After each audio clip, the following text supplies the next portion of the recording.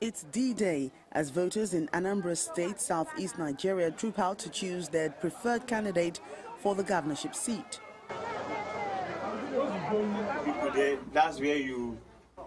Although the process got off to a slow start, accreditation and voting are being done simultaneously across polling units.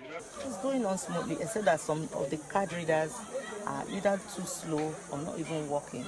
But I kept on telling my people to talk to the INEC officers to see if they can vote without the card reader. Otherwise, some of them may not be able to vote. Meanwhile, INEC's National Commissioner for Voter Education and Publicity says many of the logistic problems had been taken care of ahead of the exercise.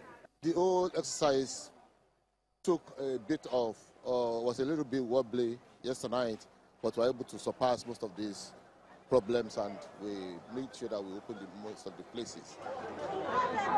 As the polls got underway at one of the polling units in Anambra area of Oka, men of the Department of State Security arrested a man allegedly for buying votes for his preferred candidates. He was later released. He cannot say that he saw me giving anybody money, because I have not given anybody money. I brought money here. My party said we should pay our agents certain amount of allowance for doing the job, because they'll be standing in the sun.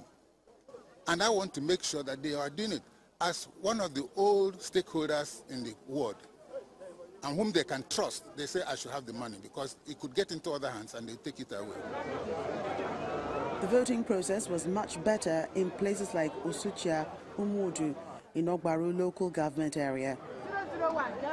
Security is tight around the state, with thousands of officers deployed and checkpoints mounted to ensure a smooth process at border points.